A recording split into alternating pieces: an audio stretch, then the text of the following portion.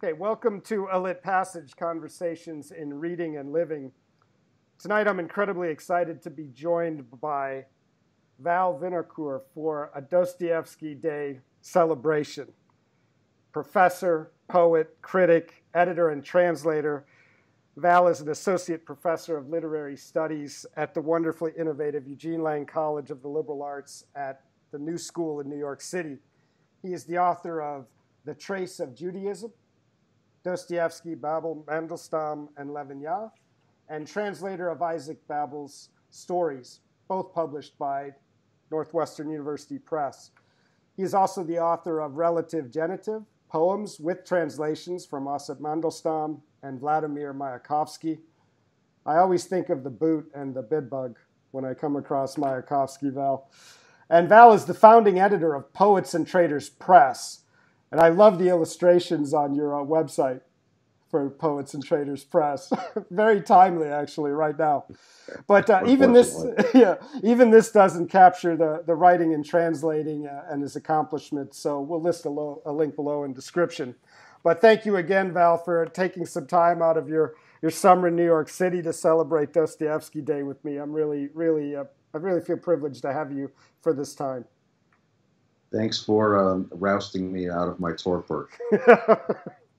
Yeah, we all need that. Yeah. So Sunday, July 5th, marks the 11th Dostoevsky Day in St. Petersburg. Dostoevsky Museum in St. Petersburg has been a big force behind it. I think there's 7 Dostoevsky museums in Russia, and we have an impossible task. I mean, there's no way to cover what we could cover in just this short time together, considering the scope and the works and the impact of Fyodor Mikhailovich Dostoevsky. You could think about spending hours just on one work, one character, even a few pages. And when you add the translation aspect, one word we could spend an hour on. But in the spirit of the end of Dostoevsky's masterpiece, The Brothers of Karamazov, when Alyosha is gathered around the stone, promising to remember Kolya. I don't want to give away the ending, but promising to remember Kolya in the hearts of the boys who are with them. So maybe in that spirit, in this keeping Dostoevsky's memory in our heart and sharing through stories, we are inspired by that scene.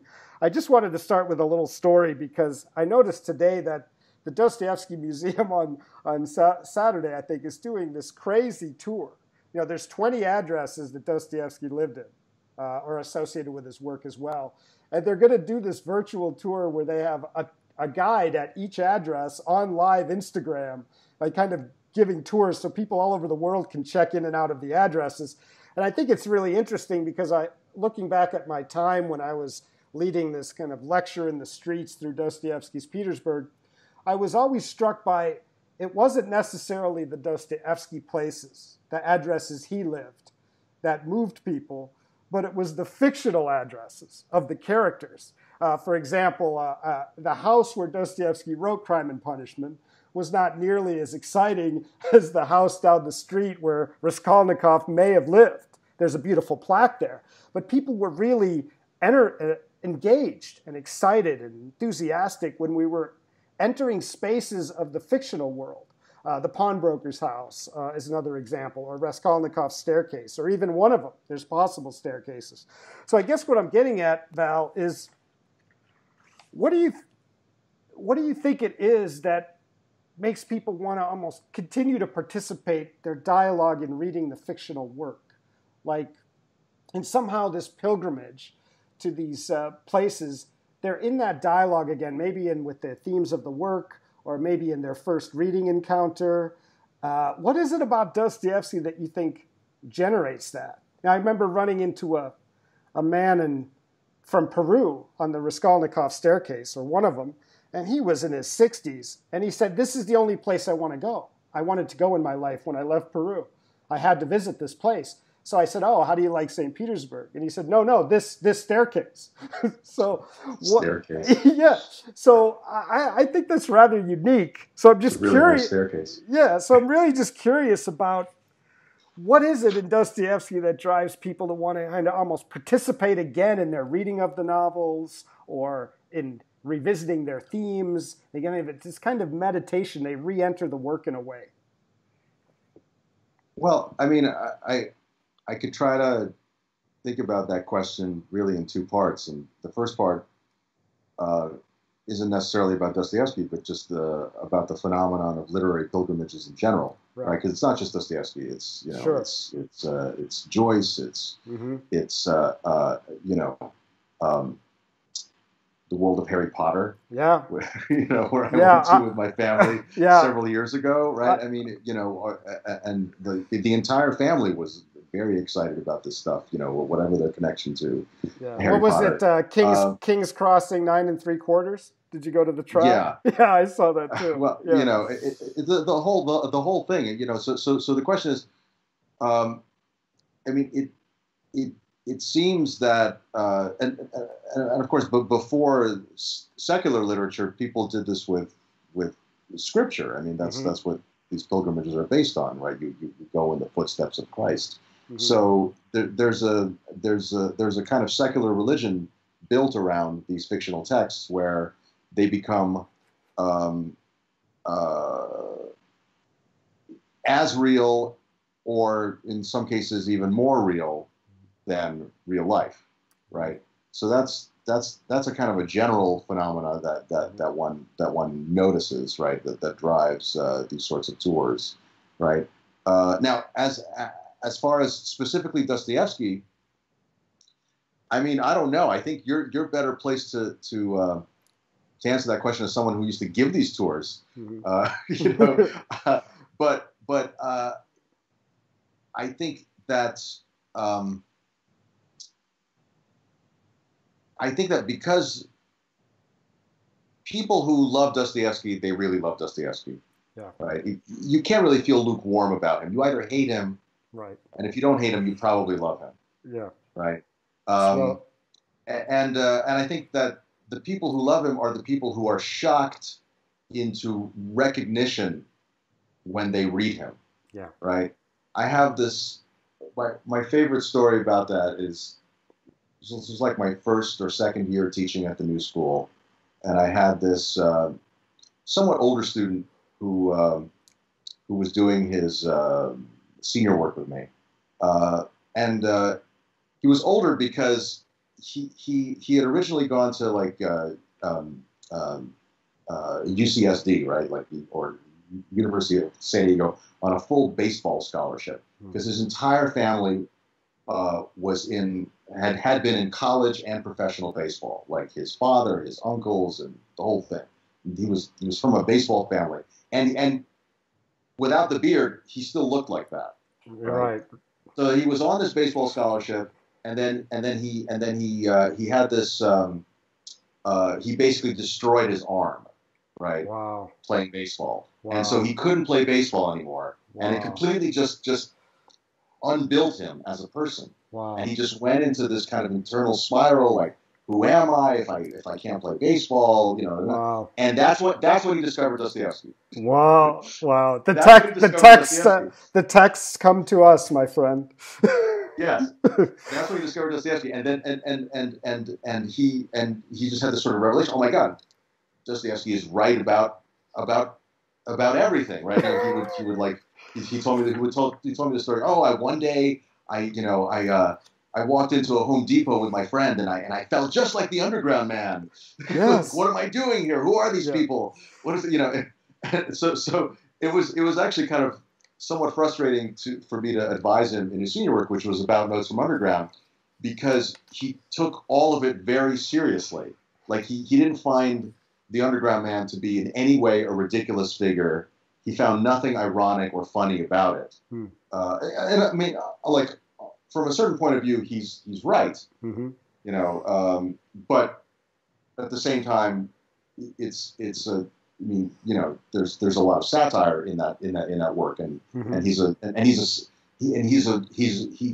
he himself knows that he's a ridiculous figure.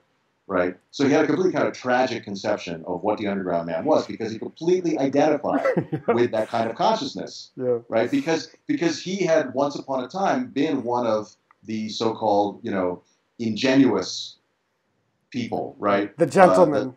the gentleman, the gentleman, the man born from nature's bosom, right, for whom everything is natural, right? He was that guy, and then he couldn't be that guy anymore, and so he became the underground man, right? Even though he still looked like this kind of buff, tall, blonde. That's a great story. Dude. Yeah.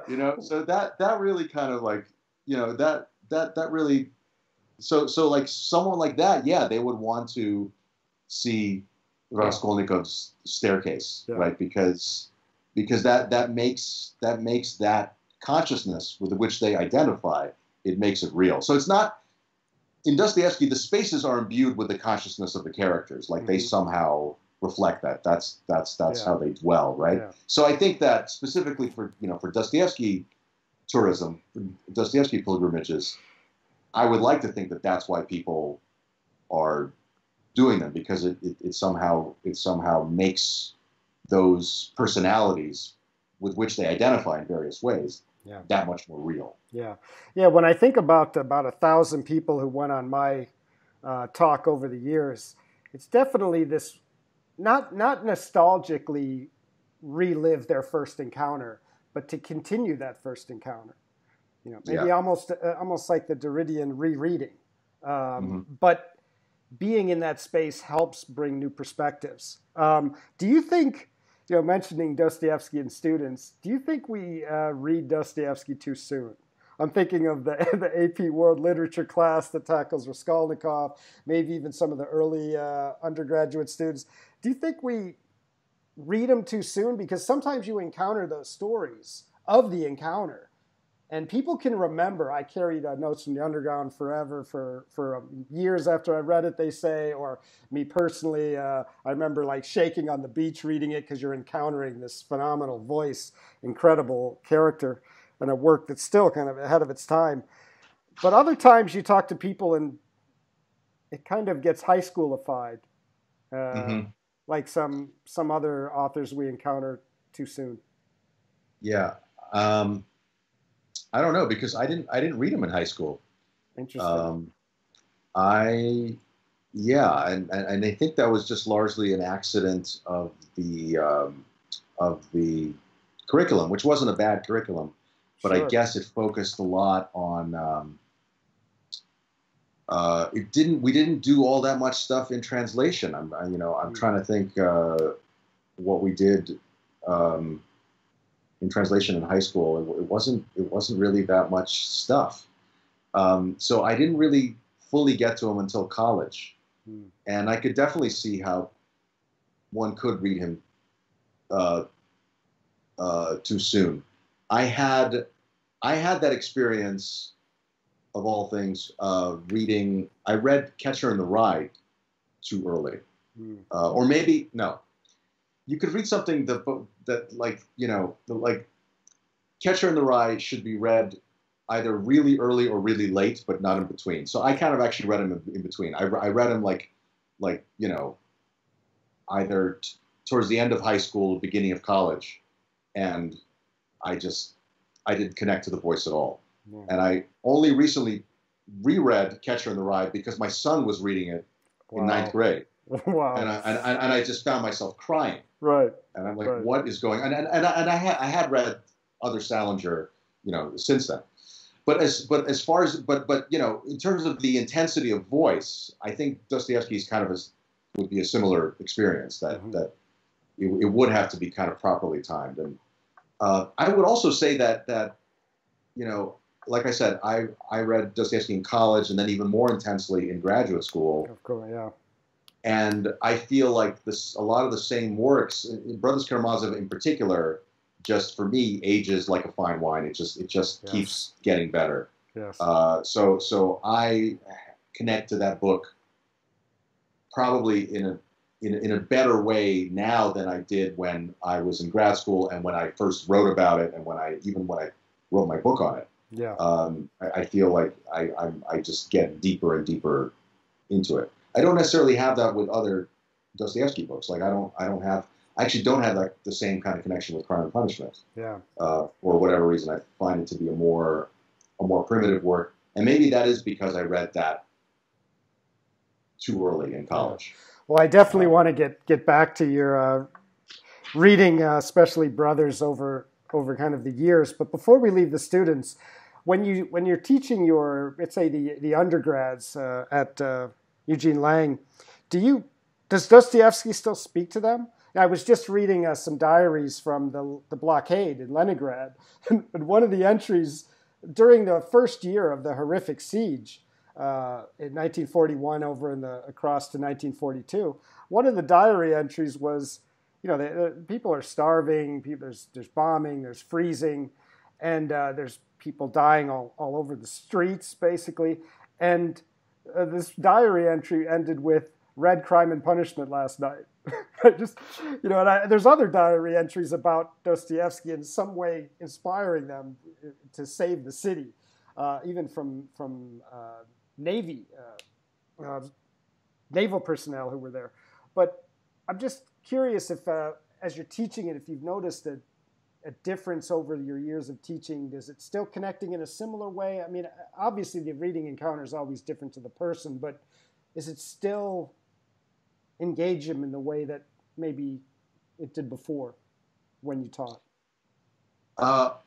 Yeah, I would say so, and I don't really know why. I mean, in other words, I'm always like relieved and surprised. That's another discussion. Oh, okay, this is still a thing. Yeah. It's great. Thank God I have a job for now. Yeah. I think I mean, I don't know. I think it has to do with a lot of things. I mean, in college in particular, especially when I have some students over 4 years, I witness them being just like emotionally, physically, and mentally transformed over those years. And so that kind of the intensity of those transformations in such a short amount of time, I think that fits well with the kind of insularity, the intensity of the way that Dostoevsky characters think. Right. The other thing is that I taught in fall of 2016. I taught a seminar on the Brothers Karamazov. Right. It was like a deep dive.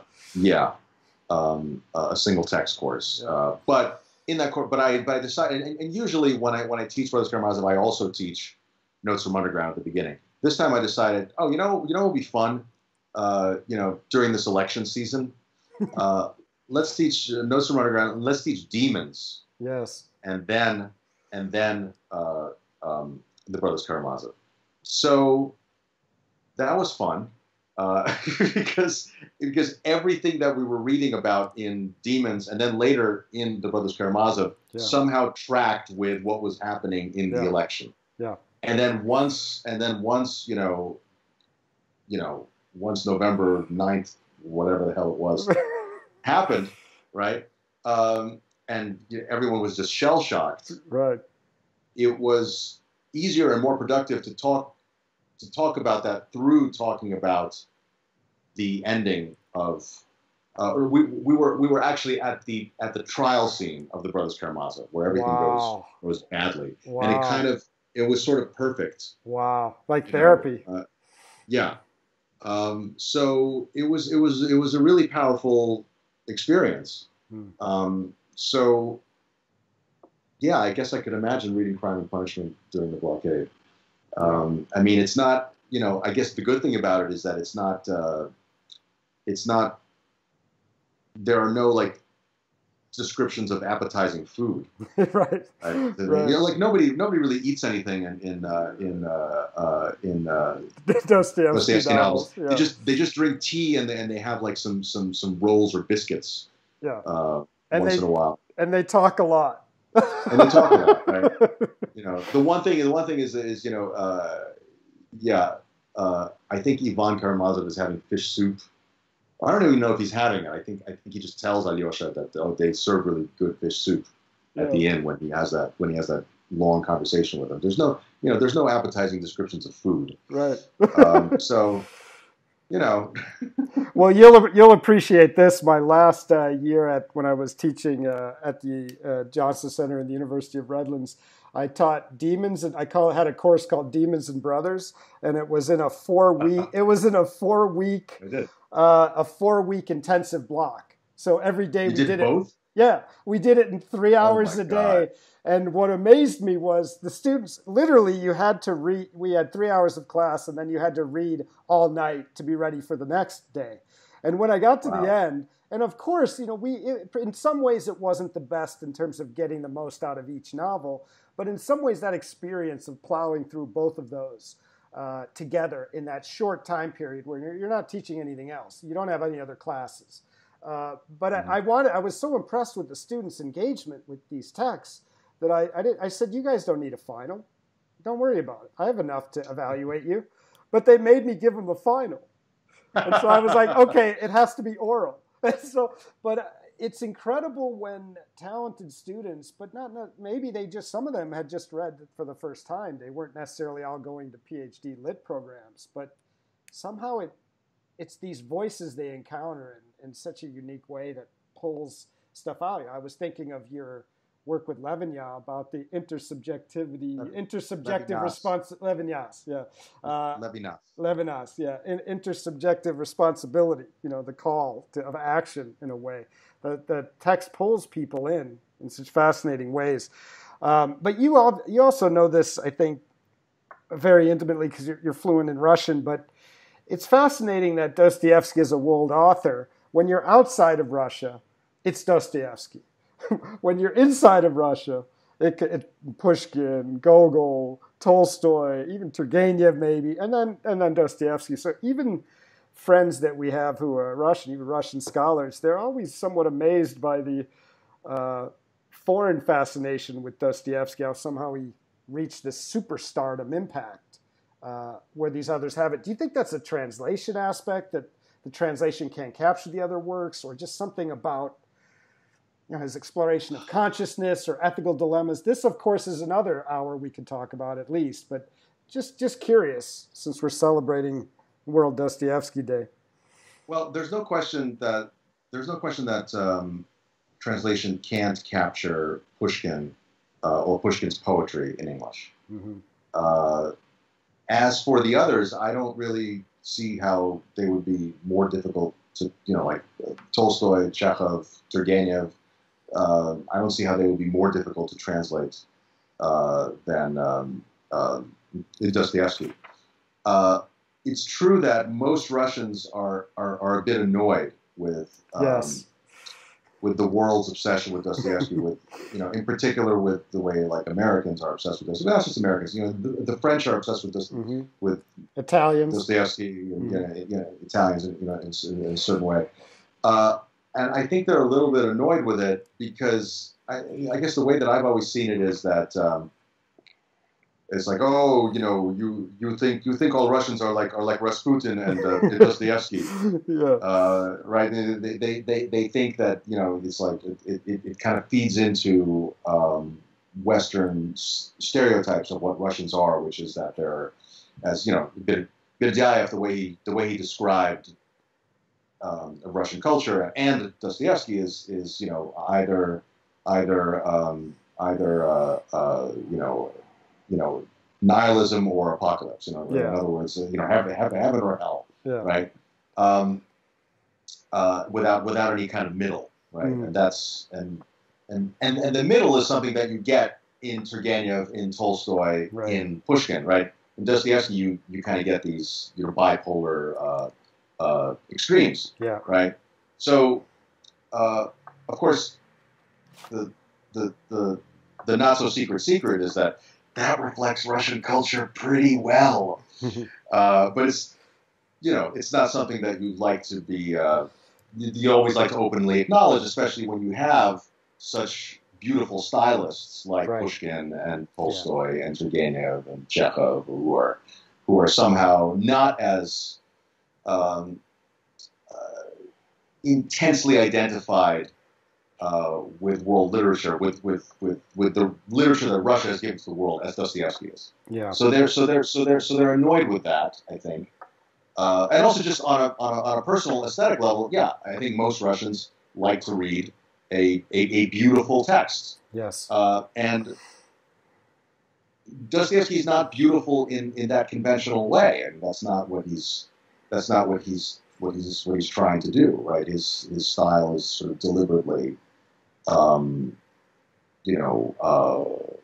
awkward, right? It's not. He's not the one who is writing. It is some kind of narrator who is not really him. Yeah. Right. So I have found that to be really interesting. That for the most part, Russians in general. I mean, of course, I also hang out with Russians who happen to be Dostoevsky scholars, so this is not an issue for them, right? Right. Also, it's interesting that I found that a lot of Russians who really go out of their way to identify as Russian Orthodox, this is more of a recent thing. Yes. Will say that they really like Dostoevsky. Interesting. It's really interesting. But I don't know if they mean it. You know what I mean? Like, I don't know if they're just doing that because, well, he's identifiably Russian Orthodox, whatever that means, right? Yeah. Or if they really like to read him. And, you know what I'm saying? Like, I don't know if they're just reading, the Slavophile and anti-Semitic right diary of a writer. Like, yeah. I don't know. But and that's that identification with that prophetic voice that kind of Dostoevsky found in the culture right before he passed in 1881. Right. Yeah, that kind of mantle he was holding up.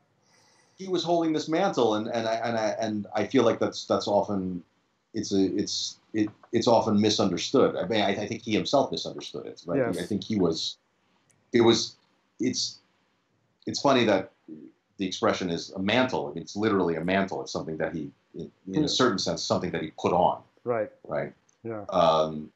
Because he wanted to believe that, right? As my favorite character in Demons, Shatov. Oh yes. Right.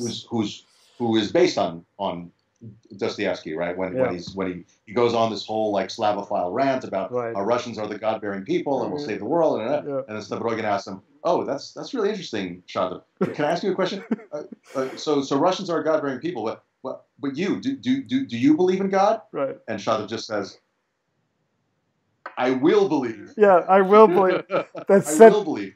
That's such a good book. We need to do just a talk on demons, because when Shatov comes back when the love of Shatov's life comes back, it's one of the most powerful scenes, and he'll take her back, and then of course how it unfolds.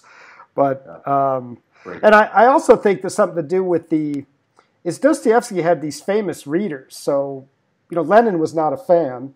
I think he didn't like. I think there's a quote where he said he didn't like Dostoevsky because he portrayed people as rats or something. But he didn't have a lot of fans in the Soviet time. But in the West, Freud was reading him.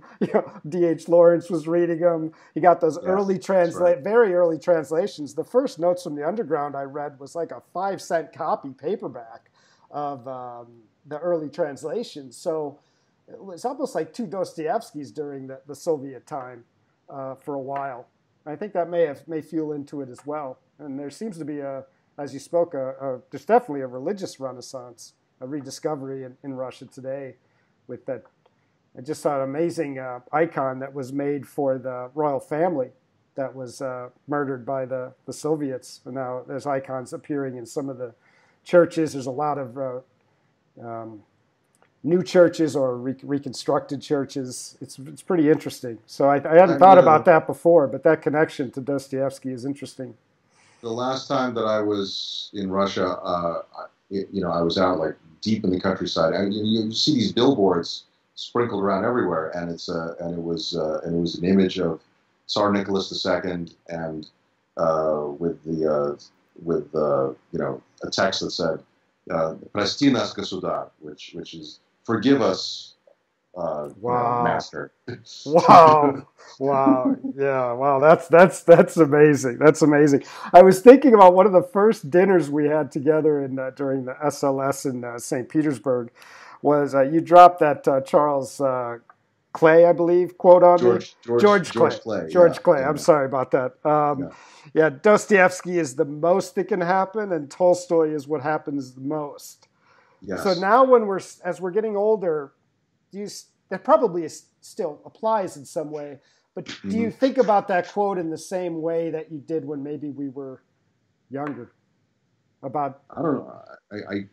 What did I think about it when I was younger? I don't know.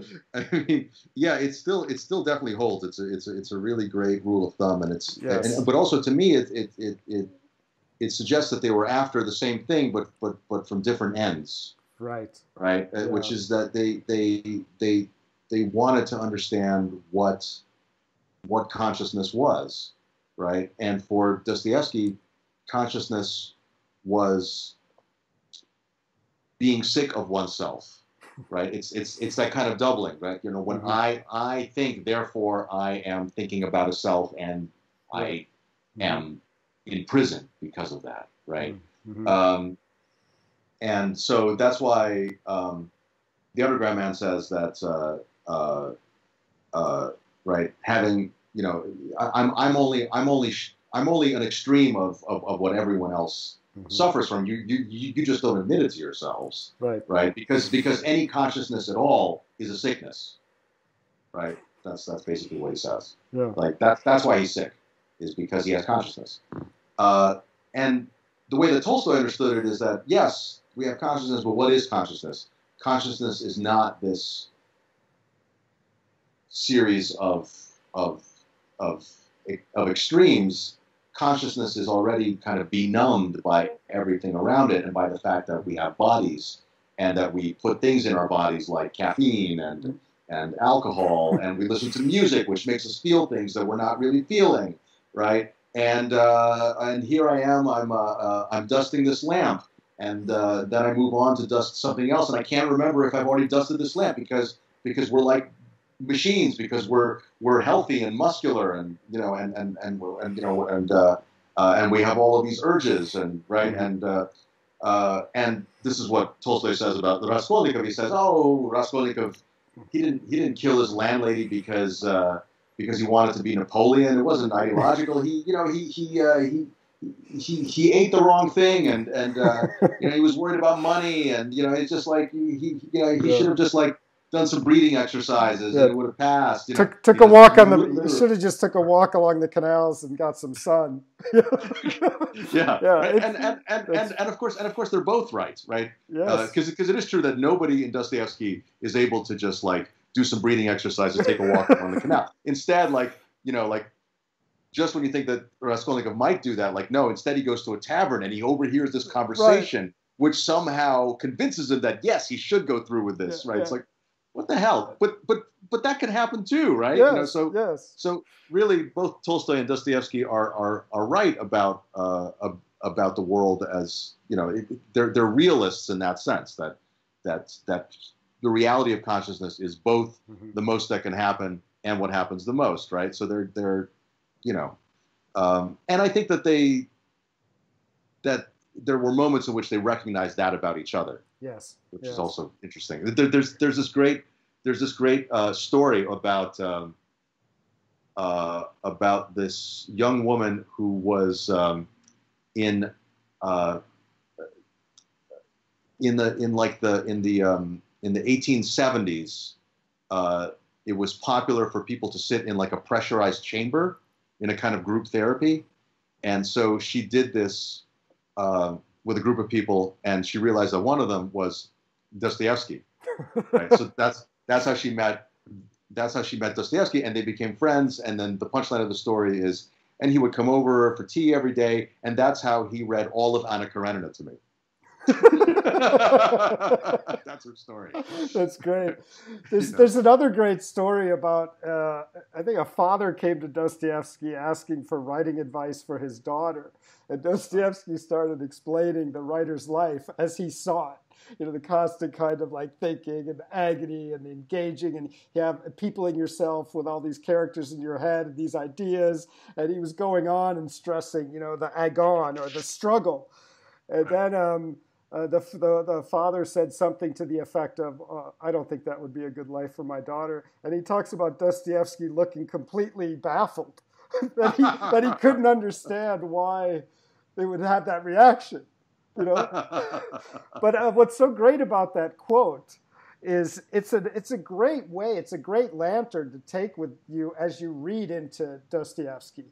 Because I was thinking about this scene in Notes from the Underground in part 2, when one of the most unbearable scenes is him pacing back and forth during the dinner, when the other gentlemen are discussing their lives and futures, and he's back, and at that moment, that is the most that can happen to that character, but it's just a dinner.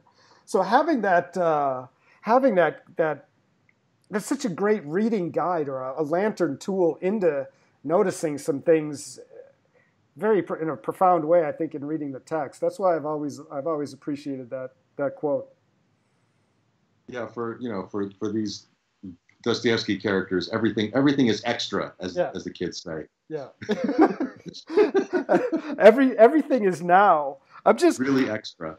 Yeah, and everything is so immediate, and you get this notion whether if someone's character's about to commit suicide, you get the notion that he could either do it or experience revelation and an epiphany that changes his life. And you always feel there's this thing between you get almost this energy that either of those possibilities can happen at any moment.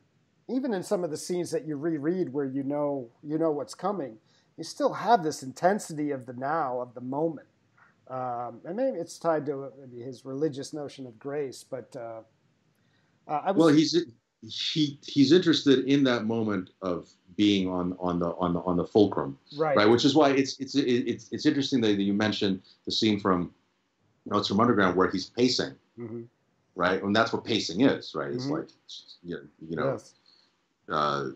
Do I stay or do I go now, right? Yes. And there's a great scene in, well, I guess this is giving it away, right? But in The Brothers Karamazov, when Smerdyakov finally tells Ivan what happened, right? What really happened, right? Ivan gets up and he tries to pace around the room. Yeah. But there's no room for him to pace between between the chair and the wall or whatever. And he's just like, and he's really annoyed that he can't pace, and he just sits back down, right? It's kind of a comical scene, right? And then right after that, when Ivan goes home and he sees his devil, right? That's when Ivan starts to pace around. So he's able to pace around in that nether zone of consciousness. When he can't do it at Smerdyakov, like in reality, he's able to do it, with the devil in the room, basically. Yeah. Right. Yeah. So the pacing is kind of a perfect sort of I don't know what that's called. So kinetic, somatic. Metaphor for what happens in the Dostoevsky novel. Yeah. Just think, whenever you bring up Ivan, I think of the great comedic line when Ivan tells his Grand Inquisitor story to Alyosha, and Alyosha kisses him at the end, and he yells, "Literary theft!" Literary theft. Plagiarism. Yeah, plagiarism. But right. I know we're getting on in time, so I was curious about. We brought it up earlier about rereading Brothers Karamazov. So I was wondering do you notice things differently now? Do certain things come into the focus now as an older reader or rereader that maybe you appreciate in a different way before, whether it's form or theme or language, or do kind of things move into focus in a way differently now as you read from an older perspective, more experienced perspective? Well, okay. So I mean, on the one hand, the more you spend time with a text, the more stuff you see in it. Little things and connections that you're able to make, and on the kind of micro level. And you know, I don't really know how to talk about that because that's all in my notes, and I can't retain any of that, right? Right. But I would say that on a macro level, the most striking thing for me has been, and this has been something that's become part of my teaching over the years, is I connect to um, a lot of the uh, a lot of the really sentimental passages, the so-called sentimental passages in the Brothers Karamazov, like when Captain Snigiryov is telling Alyosha uh, about about his son, right? You know, about how his son got sick, and you know, all of that. Yeah. And also one of the peasant women who comes to see Zosima early in the novel and talks about her dead son, Alexei, right? So for example, those are two passages that I end up reading out loud in class, and no matter how many times over the years I read them out loud in class, I am always crying as I'm reading them, and half of my students are also crying as I'm reading them. Wow. So to me, the emotional impact of that book just keeps, and I don't remember having that kind of reaction when I was full on working on Brothers Karamazov as a graduate student, and then writing my dissertation, which became my book. Right, I don't remember that having that kind of visceral connection. Maybe it's because now I have I have a kid, and also and just other things that have happened in my in my life. But that emotional connection really deepens. And what's interesting is that I can convey it just in the act of reading to my students. So it seems like a very simple thing, and it's not particularly intellectual, right? But for me that's a very important discovery, and it's a very important moment in terms of literary and moral education, not only for my students but for me as an ongoing thing. Yeah. So that's what really strikes me, is that kind of emotional impact from those sorts of passages, and the way that really informs the entire novel, which, as you say, is otherwise it's filled with all this humor, and and you have Fyodor, who's just absolutely depraved and obscene, and just takes over the book. Yeah. Just takes over the book, right? So you have that, but at the same time you also have those passages, including Captain Snigiryov is also a very problematic character, right? And a deeply ridiculous character, but it's the tears through the ridiculousness of it that's just so incredible. I haven't encountered anything like that so far in another author. Yeah. Well, you had mentioned about how the text kind of teaching you to read it the more you approach it. And I'm curious, especially as someone in your doctorate and your published book on Dostoevsky, has Dostoevsky shaped your reading of other texts? Have you learned about yourself as a reader, or even as a person, in a way that you would attribute to your long dialogue with reading these books? Well, I mean, it's true that I'm constantly I'm constantly seeing Dostoevsky in other things that I'm reading, right? Even if they're not there explicitly, but sometimes they are explicit. I mean, this actually speaks to the role of Dostoevsky in world literature. For writers like Salinger, I mean, they're basically, Dostoevsky is in the matrix, is in the loam. Sometimes really quite explicitly, right? So all of that is there, and that becomes kind of visible. So, I try to restrain myself from constantly making connections to Dostoevsky, but I fail to restrain myself. But I guess the other thing, just for me personally, I have, over the years been discovering the ways in which, even though I have basically been an American since the age of 7, how uh, how emotionally Russian I am or can be, right, in ways that are Dostoevskian. So this is something that I've been kind of forced to admit about myself, even if it's something that you want to be able to control, because otherwise you're just kind of repressing that, right? So that's also, to a certain sense, to see myself in the way that Dostoevsky characters react, right? The way that they don't have this emotional or cultural middle ground, right? This is what Mikhail Epstein writes about. Right. Did as well. Shestov. This is like a classic trope of Russian, culturology, if you will, right? So on a personal level, it's been interesting for me to see how that's me, in a way that I think spent years sort of, not acknowledging us. Right. That's really fascinating. That's another hour conversation at least. Sure. So what?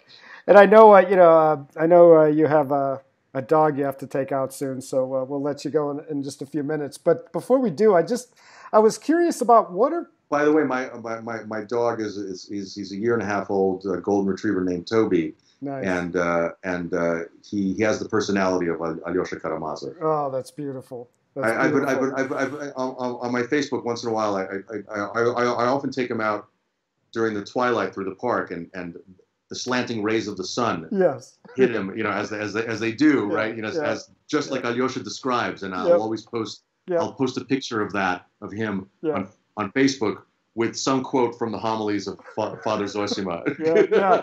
And that image, all we need is a few images that are memories that will sustain us. It's right. Amazing, yeah. But Val, what if anything are we missing, or we overlook, or needs to be recovered as we move further into God? I mean, Dostoevsky, about almost 150 years ago he passed away, but maybe there's nothing. Maybe now it's this flurry of scholarship and reading and sharing about explorations into Dostoevsky. But do you think there's something that's getting overlooked that we need to pay more attention to, either in his offering? It's such a big industry, in terms of the scholarship on Dostoevsky, and there's so much interesting and diverse stuff. I mean, for me personally, it's not a matter of what gets overlooked, but I do feel like there is still a bit of a dichotomy among the sort of the main Dostoevsky scholars, and I think this applies to the readers as well, where they either see Dostoevsky as some kind of orthodox zealot, or they see him just as a pure kind of almost atheist existentialist, right? And I guess you could almost argue that it's sort of like the maybe the difference between a French Dostoevsky and an Anglophone Dostoevsky, maybe, but that's way too crude. Yeah. But I don't think either of those things are true. Yeah. Because they're all different.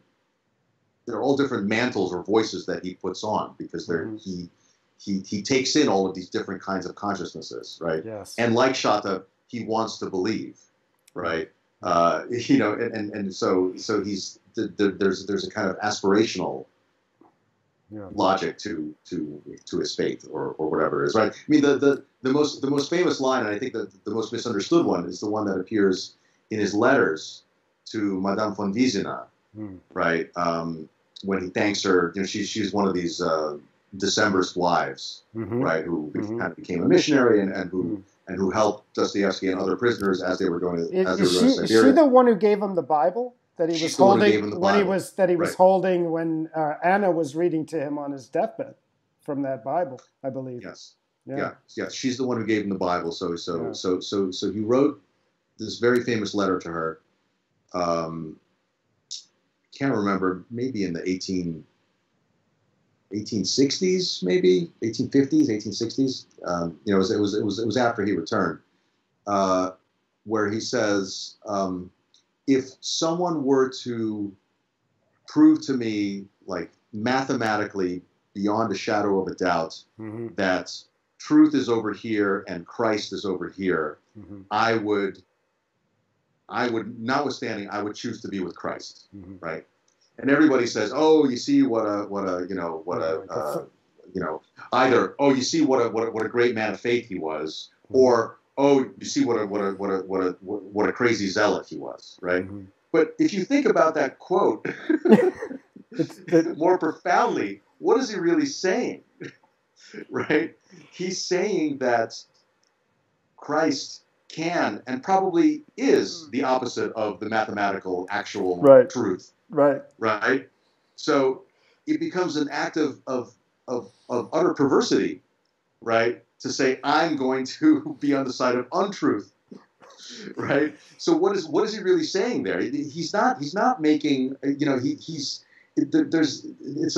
a much more complex statement than it's usually taken out to be, right? Yeah. So that's just sort of one. That's one interesting example. Yeah. Right. Yeah. So this idea that he was a radical, or he was a fundamentalist, fundamentalist, right? Yeah, right. It's like, well, yes, yeah, and no, so yes and no, right? Yeah. And similarly, are there things that either we should be more critical of in our rereading? I'm thinking you had mentioned, especially in his nonfiction, about a lot of the work that's being done with his exploration of anti-Semitism. Are there things that I guess are critically more important now that are being unearthed, I guess, with all of the scholarship? I mean, the scholarship about his anti-Semitism has been around for a while, and my work to a certain extent contributes to it, right? And he wasn't exploring anti-Semitism. He was fully engaged in anti-Semitism. There are places where I talk about. I mean, fundamentally, the way that I understand his anti-Semitism is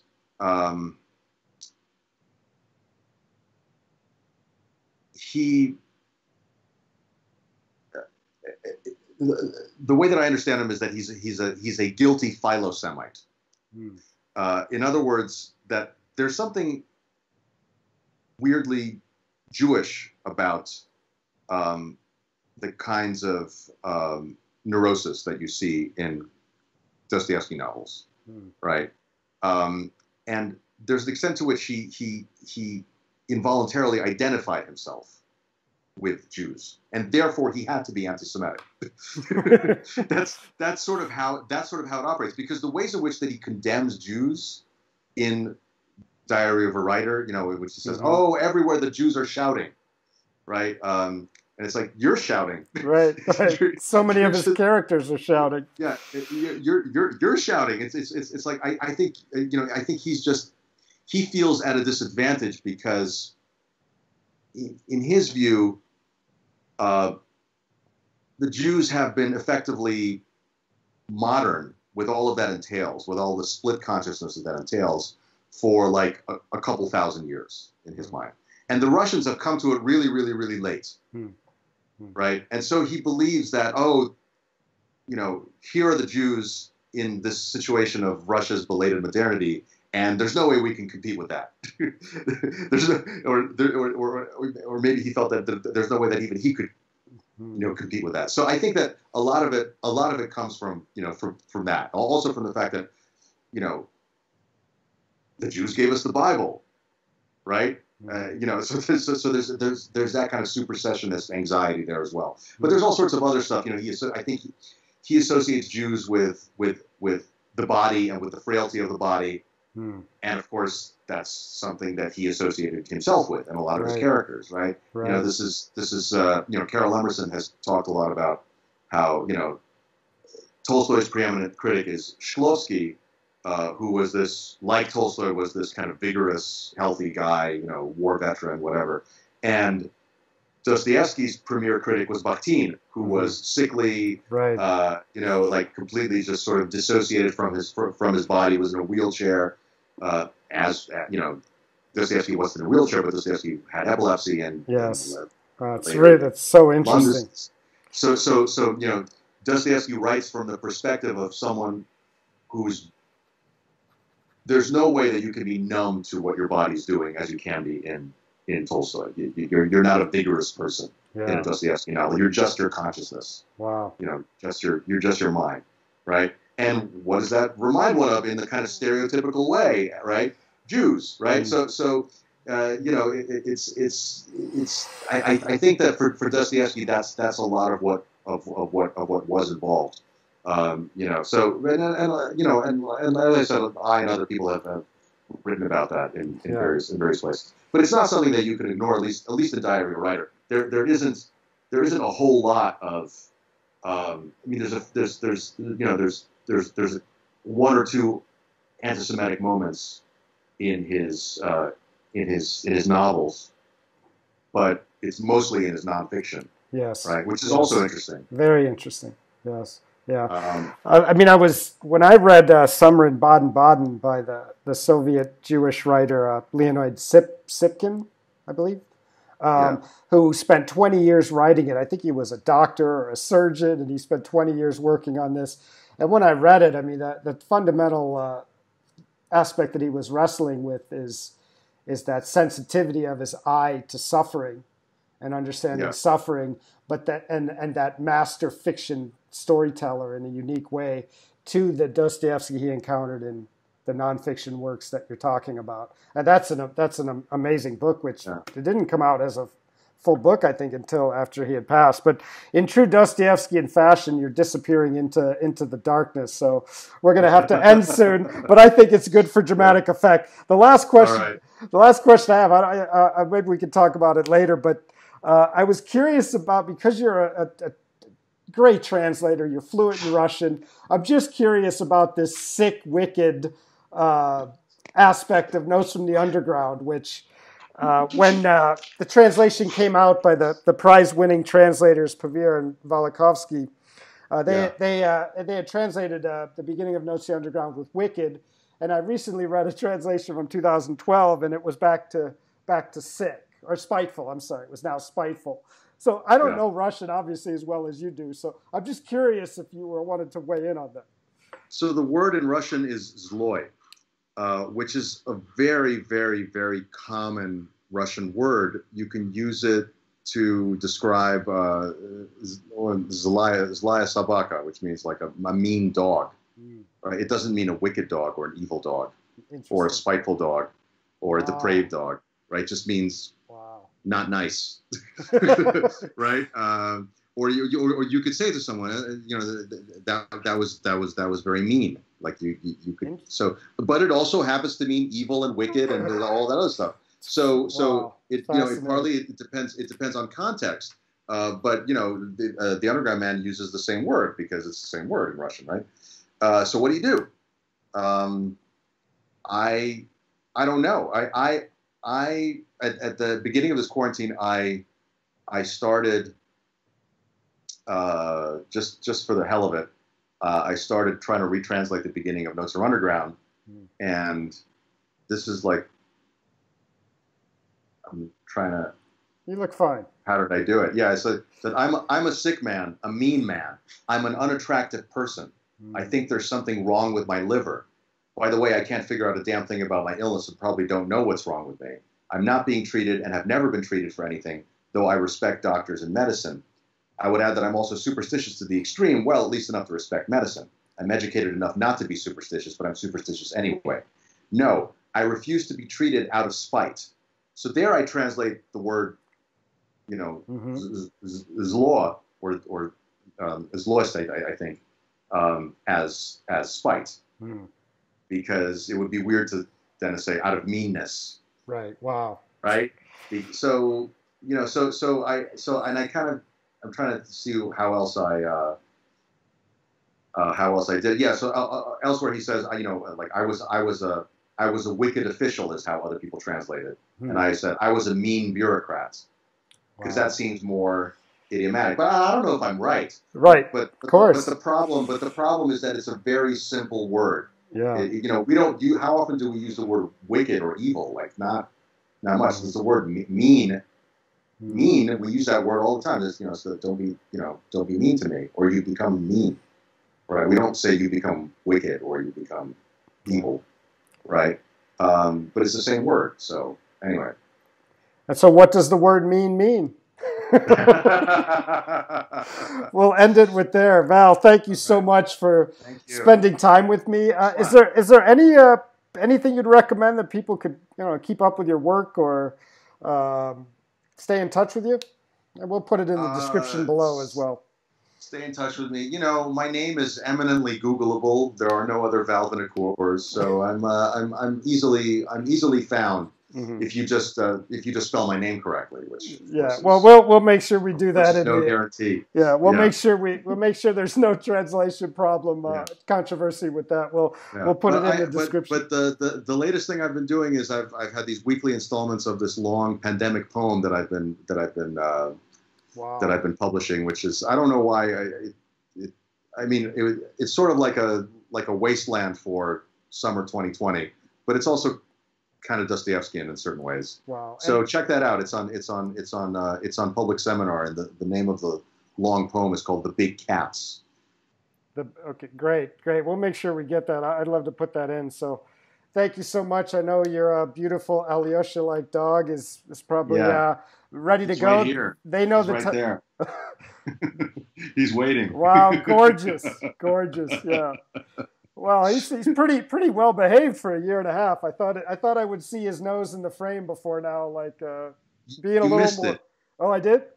Looked away. He gave me a little smooch, but he's very good in the house. Yeah, that's he's very good in the house. Outside, if there's garbage or picnics, that's a whole other matter. But in the house, he's very good. Yeah, he's very good. Well, thank you so much. I hope we can do this again sometime, and maybe dig a little deeper in some one thing as opposed to going all over the place. But for me personally, I've always wanted to do a Dostoevsky Day celebration. And thank you so much for sharing your time and your expertise, and your projects sound all really exciting and energizing to me. And I want to go work on my Russian for sure. So thank you so much, Val. I know what to do. All right, take care.